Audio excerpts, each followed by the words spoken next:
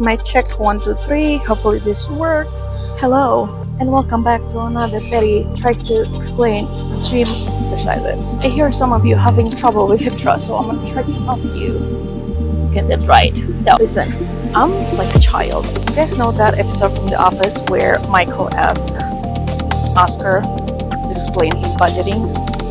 And he's like, explain to me like I'm 12. And he's like, explain to me like I'm 5 years old.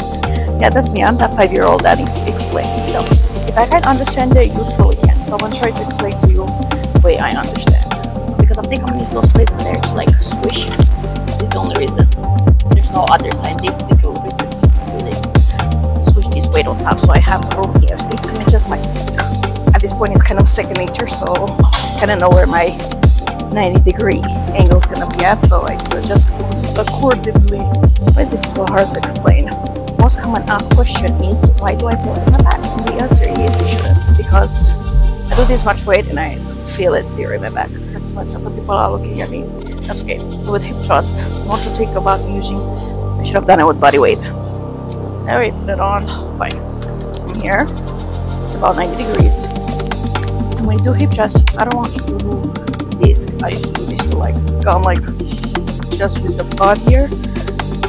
I hope this, you can see this from this angle. I'm trying to move my camera. You just come up and down, like right in your glute. You're gonna use your whole torso. Come, think as you want to like scooch up here, right?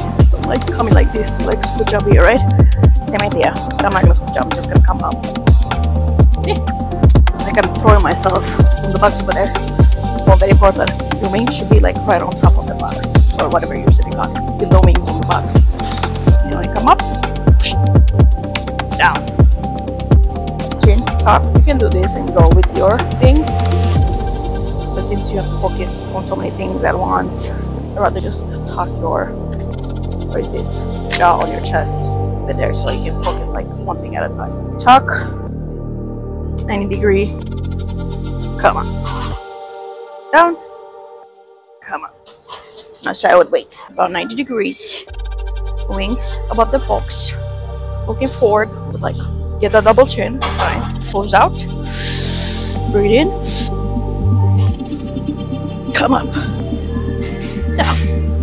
And you don't have to like put it all the way down because you're taking it from that tension. So we're just gonna like rep it. 1. It's a good exercise to go to failure because you get hurt yourself. It's just go down. I hope that helps. And let me know in the comments if you would like to see other exercises explained.